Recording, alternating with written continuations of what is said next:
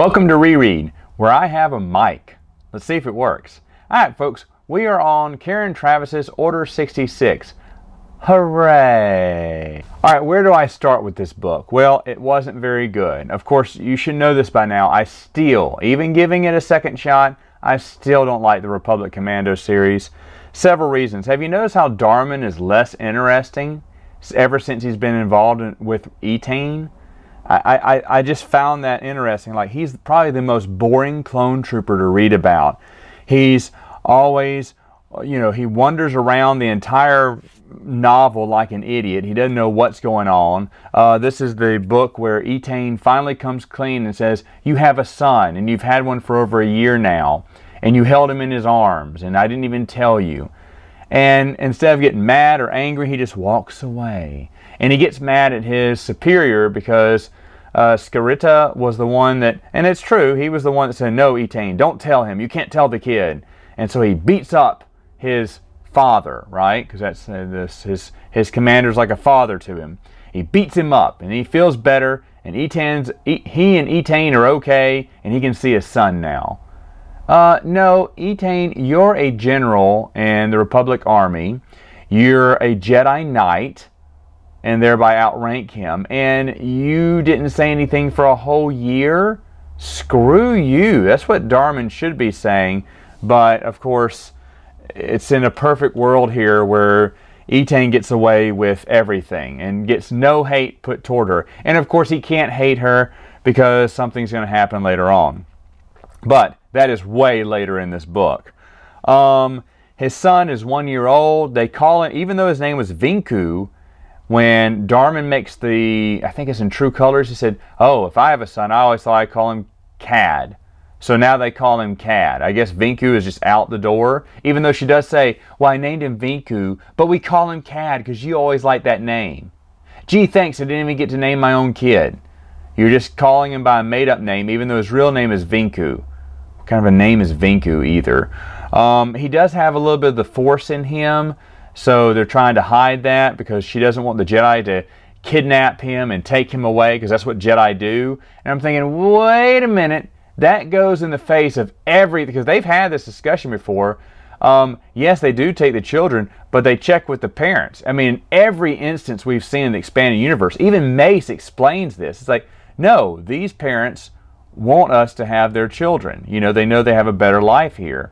We're not kidnapping them and such. Yeah, sure, we want them. We need to bolster our ranks, but at the same time, it's the parents' decision.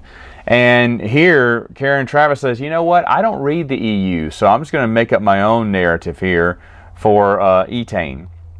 I forgot about this, but there's like a page or two where she talks to Callista. And I was like, oh, look at that. And of course, Karen Travis wrote that other book, so she knows about Callista's order, but she's, okay, well, maybe Etain wants to join that order, where they can have loved ones and they can have children and family and stuff. But that's only there for like 2 pages, and then they move on. Just that Etain has an out. She wants out of the Jedi Order once the Clone Wars are over. I forgot to mention another thing. When Etain tells Darman about the child, he went, am I the last person in the squad to find out? She goes, no. And I'm like, yes, he was. Everyone knew. Like when he was holding the baby in his arms in True Colors, the entire squad was kind of sad because they knew it was his son, but he wasn't supposed to know. Now, sure, not everyone in the squad, but most people did. So Etain's just full of lies. Full of lies. There's a story in here where they go looking for Scarata's daughter, which you don't care about. Another one I totally forgot here. Arla Fett. Jango Fett's sister, who just comes out of nowhere. And I hate when they do this. If you haven't established Arla Fett very early on in Jango Fett's life, don't make up someone related to him, like a sister, and they explain where she's been and why, why Jango maybe not even knew she was alive anymore, and that's why he didn't talk about her. And still, though, really, really awful stuff.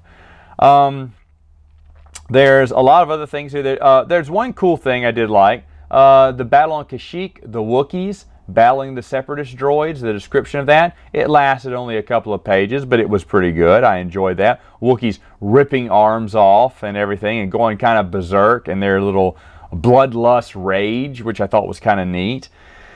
She has quotes from Palpatine. There's quotes at the beginning of every book, but there's a chapter, excuse me, but there's 2 quotes from Palpatine that sound nothing like Palpatine. I don't even know if she doesn't feel, I don't feel like she knows how to write him. And so some of the quotes he says, I cannot imagine the Emperor saying, you know, it just doesn't sound like him. But anyway, Order 66, which is the title of the book, is only in the last 80 pages. I mean, that's kind of awful. And I was thinking about it. I know it says Republic Commando Order 66, but that Order 66 is very prominent because they want the average, you know, Star Wars fan to look at it and go, ooh, more about Order 66 from Episode 3? Let me read it. And they'd be so confused and so ticked off, too, because it's like 320 pages of nonsense. Seriously, this book is like going in a car ride and being car sick, but just toughing it out because you know when you get to your final destination, you won't have to worry, you know, the car sickness will be over. That's what it felt like reading this book. It was so bad. When Order 66 is finally given, the clones are like, well, they treat it like it's optional. Like, do they want to kill Jedi? Maybe they'll turn a blind eye to some Jedi. Obviously, they don't want to kill Etain. They want to save her because she's their friend. I'm like, no.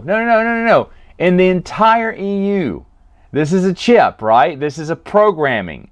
The Emperor says that earlier on when in the comic book once, and then later on, even Filoni's Clone Wars, I think a chip goes bad and the clones start shooting people up.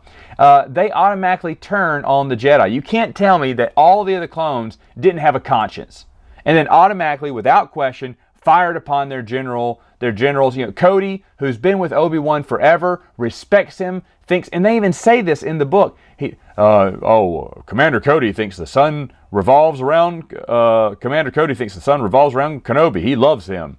You know, okay, but when he got the order, he shot him. Right? He shot at him immediately. It's a programming thing, but they're acting like, wow, that's a weird order to come through. Well, let's not shoot Jedi for right now. Let's like, no, you're clones. You're clones. You do as you're programmed to do. How hard is it to say that, you know, they're programmed? They have to, and I thought this would lead to this could have been a great story where now he is determined to kill Etain. And maybe when he gets to pull the trigger, when he has her down, he struggles a little bit because that's the mother of his child. I mean, you could have really done something interesting here. A man against his programming, what he's been genetically coded to do. Can true love fight through? Yes, we can do so. No, but the entire clone squad was like, well, let's not kill Jedi for now. Let's focus on just rescuing Etain and getting her out of here. Because technically, she's quit the Jedi now, so she's not a Jedi. Awful, awful. The only shining thing is Etain dies. Should I mention spoilers? I don't care. The book is like 20 years old, so you should know by now. If you don't, oh well. But it's terrible. Like I said, it's like being car sick on a ride. That's what it felt like reading the whole thing. I'm not done with Karen Traviss' Republic Commando series, sadly, but I'm one more down and one closer to being done with it completely, and I cannot wait for that time to come. All right, folks. See you next time.